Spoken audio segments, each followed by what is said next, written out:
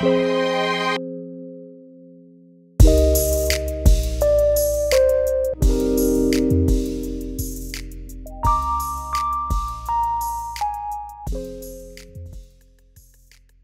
this video, we will show you how to create excavation profiles. The Profiles feature allows you to create templates that you can use to automatically fill in commonly used information on multiple locate requests. Upon logging into iSight, the first screen you see should be the ITIC interface.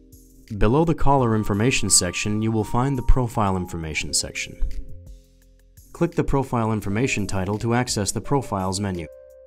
To create a new profile, start by filling out the fields with your commonly used information. All fields are optional.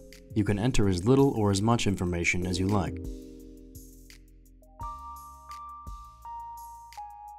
When you have finished filling out the new profile information, click the button labeled Add Profile. Enter a name for the new profile, then click Continue.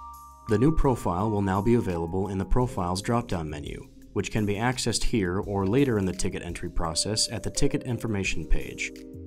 Proceed with the normal process for filing locate requests.